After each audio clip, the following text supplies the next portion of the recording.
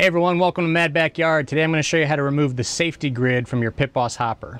Now there's a couple important things you need to do after you remove the safety grid to help protect your pit boss, so make sure to stay tuned until the end. So why would you want to remove the safety grid in the first place? Well, you've probably noticed that the grid does make it more difficult to move pellets down the ramp towards the auger, as well as out the exit door when you're trying to empty the hopper. If you watch our channel, you know that we're big proponents of not leaving your pellets inside the hopper for an extended period of time. We even made a video showing how you get better smoke from dry pellets versus ones that have been sitting outside in the humidity. Whenever we're not going to be cooking for a few days, we empty our hopper and keep our pellets in a good airtight container like this one from Oklahoma Joe's. We made a video specifically about how to empty the hopper and auger on your pit boss, and you'll notice in that video I had to use a paint stick to get all the pellets out the exit door. And lastly, when we want to mix up different types of pellets to get our own custom blend, it's hard to do with the grid in place when you have to use a paint stick versus just being able to use your hand to move the pellets around. So why is there a grid in the hopper in the first place? Well, it's a safety feature put here by Pit Boss to keep you from getting your hands anywhere near the auger when you're trying to move pellets around inside the hopper. If the Pit Boss is plugged in, that auger can start moving at any time, and if your fingers are anywhere near it, it could cause a serious injury. So you need to be fully aware of this risk before making the decision to remove the safety grid. To be extra safe, only brush pellets towards the auger, and you can still use your paint stick if you need to move pellets around near the auger itself.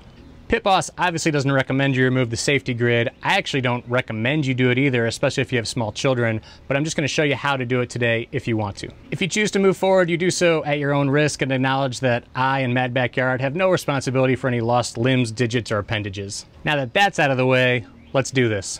So here we've got our Pit Boss Pro Series 1150, but it's going to be pretty similar on most other Pit Boss models. We've got 6 screws holding the grid in place. There's 2 on the back here, 2 on the sides, and then 2 in the front.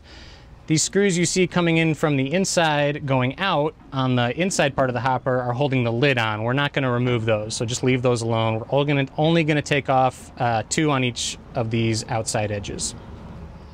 So all you need to remove the first screw is a Phillips head screwdriver. I would avoid using an electric screwdriver or a drill, or you may end up scratching the outside of your Pit Boss hopper. All you need is a screwdriver. You're going to slowly unscrew it. Make sure to hang on to the screw and the washer because we're going to need them later. And then we're going to repeat that with the other 5 screws.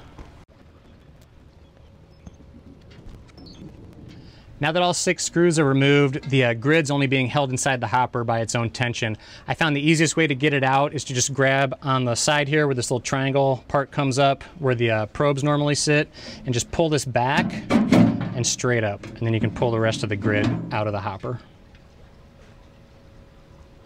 So we've got our grid out, but we're not quite done yet. See, the problem is if you just leave it like this, you still have these holes exposing your hopper to the elements. So if it does start raining in the middle of a cook or something, even if you close the lid, you could still get water inside your hopper from these holes here. So we need to cover up these holes somehow. Some people online have recommended covering them with duct tape or using silicone caulk. I think a more effective solution is just to put the screws that we took out before back through these holes. Unfortunately, the grid is what had the threads to hold our screws in place, so if we try putting our screw back through the hole, it's just going to move around and not stay put. So we need some sort of nut to put on the back to hold it in place. I chose these wing nuts to help hold the screws in place. You're going to need a 8 diameter, 32 threads per inch size wing nut or regular nut to hold your screw in place. I'll put an Amazon link to these wing nuts that are the right size down in the video description below to save yourself an hour or two going to the hardware store. So we're going to take our original screw and washer and put them back through the outside just like they were before.